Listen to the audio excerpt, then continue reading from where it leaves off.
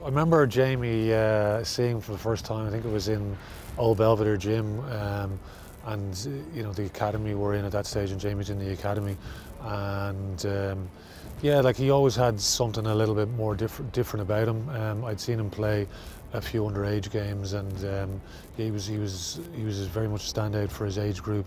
You know, very strong physically, so he was always really well developed, and yeah, he was always someone you looked at and said, like, he's going to make it through.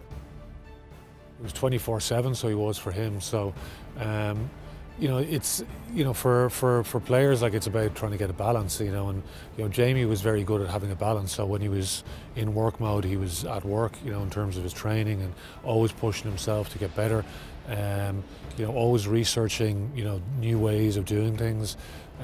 So yeah, he very much was somebody that, you know, set the standard in terms of how we recovered, how we trained, all sorts of, like, in terms of nutrition, etc. So and you know, he was amazing. Like, he's shown amazing resilience in terms of, you know, fronting out all the time.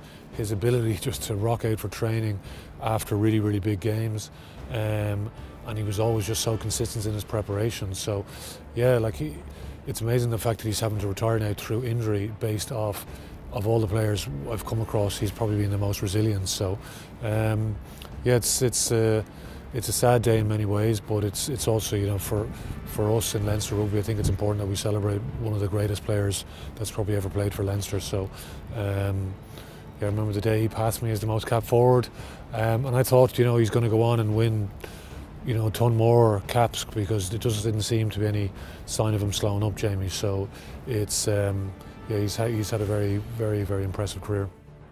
Very much with my Leinster hat on. You know, the three moments I think would pick in all the three finals that Leinster, the three European finals. So obviously his try in 2009. You can still picture it. You know, where you know, he's almost dragging us back into the game, where he fights his way over the try line with Shane Jennings, giving him a bit of a help along the way. In the 2011 final against Northampton, where, you know, he runs a very clever line and blocks Northampton defender, gets his pass away to Johnny Sexton, but continues on and just prevents that tackler from getting back to stop Johnny, but Johnny gets in for a try.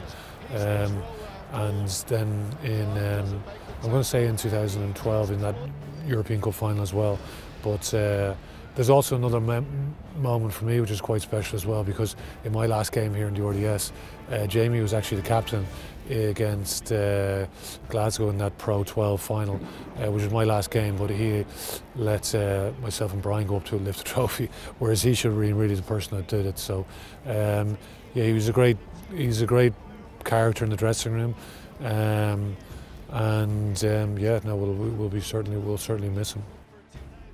For, you know, for what Jamie's delivered, it's excellence in what he has delivered. So I think the impact that he has in terms of raising the overall standard, and, you know, the confidence in going out and executing on big days, I think he's very much part of that legacy.